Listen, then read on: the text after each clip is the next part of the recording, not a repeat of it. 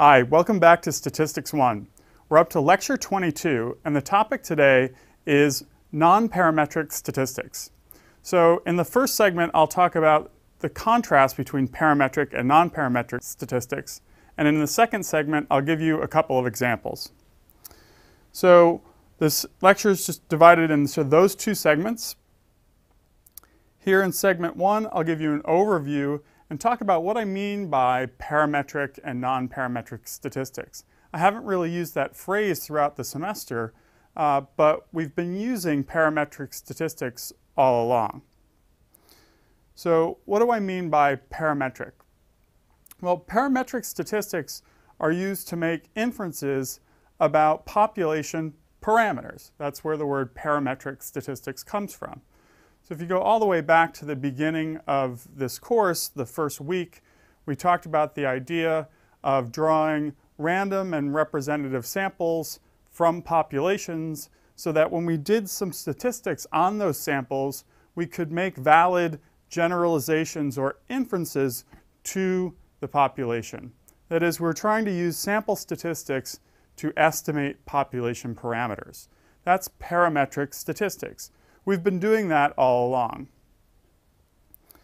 So examples covered in this course, we started out with the regression coefficient, so just that B term in the regression model. The regression model R squared. Remember, we could get the proportion of variance explained in the outcome variable by the set of predictors. We looked at group means. We looked at the difference between group means, so I could get a group mean for group 1, a mean for group 2, and do the independent t-test, for example. So in each of these cases, we did a t-test. And then we looked at the proportion of cases distributed across categories in the chi-square test, in the goodness of fit test, and in the test of independence. So there we looked at chi-square. So in all of these cases, those inferences that we made based on sample statistics, they were based on the numbers that we obtained, sure, but they were also obtained, or we also made those inferences based on null hypothesis significance testing, or at the very least, on confidence intervals. And in all of those cases, we assumed a certain sampling distribution. So we used the t distributions, the f distributions, and the chi-square distributions. And remember, each of those has a family of distributions, and the correct sampling distribution to assume depends on typically sample size, or in chi-square, number of categories that you're looking at. So for example, remember here is the family of t distributions. It varies as a function of degrees of freedom, where degrees of freedom is a function of sample size.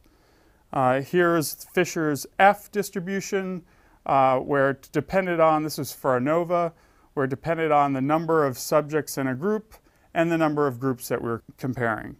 And then here was sampling distributions for chi-square that we covered just last week when we talked about the chi-square tests.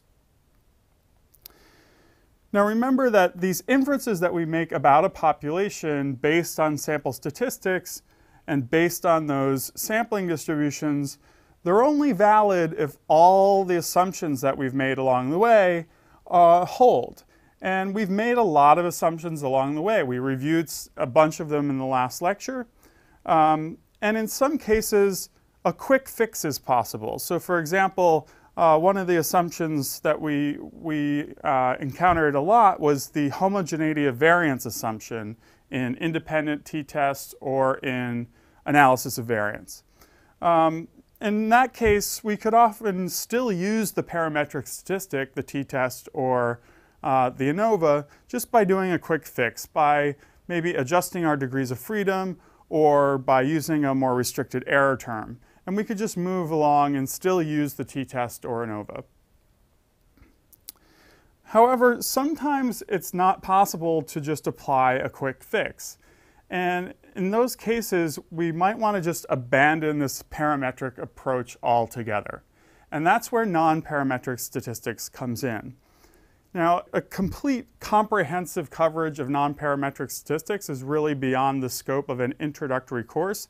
That's why I'm just bringing it up here in the last week, just to sort of raise consciousness about all the assumptions that go into the parametric statistics, and to let you know that there are alternative procedures available to you if you can't meet those assumptions.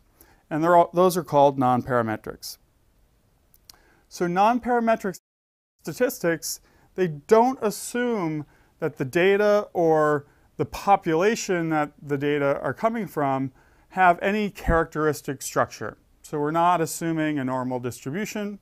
We don't have to assume things like linear relationships between the predictors and the outcome, and so on. We don't have to make all these assumptions.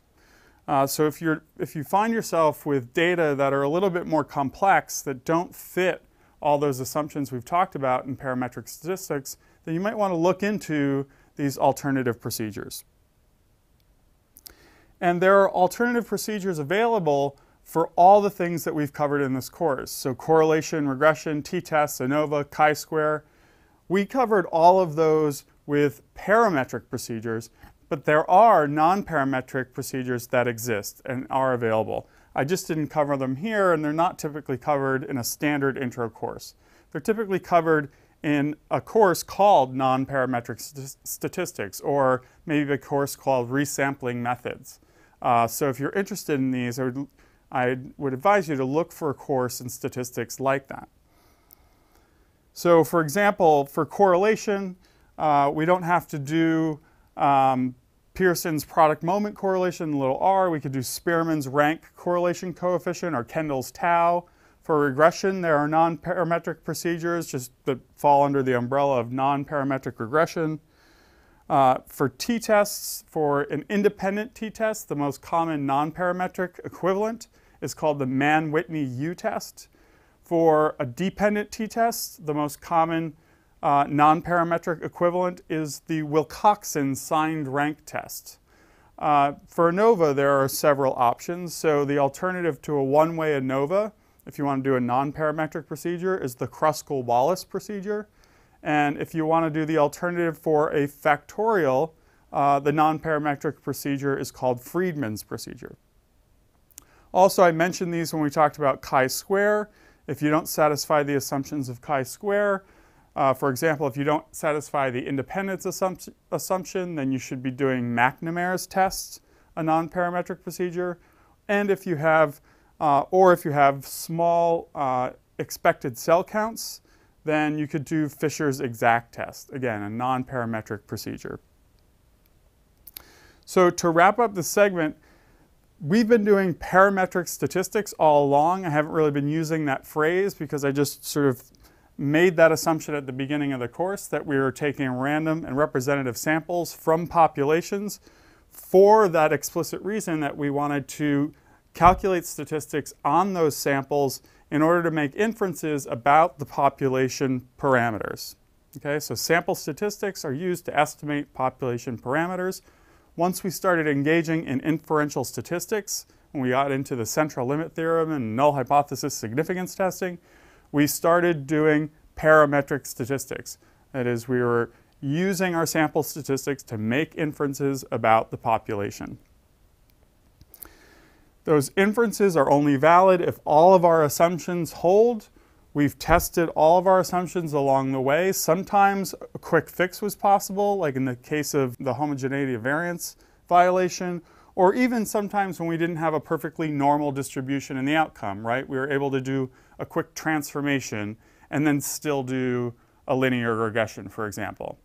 But in some cases, it's just impossible to overcome the violations of assumptions that you may incur. So when you do it, my advice and a statistician's advice would be to just abandon this procedure altogether and adopt a non-parametric procedure. And many non-parametric procedures are available. Again, so many are available that it's really beyond the scope of this course to cover them all. But just to show you that there are some available, there are procedures available for all the parametric procedures that we covered in this course. And in the next segment, I'll show you a few examples of non-parametric procedures that are available for some of the more popular tests that we covered in this course, the paired samples T and the independent T. So we'll go through some examples in the next segment.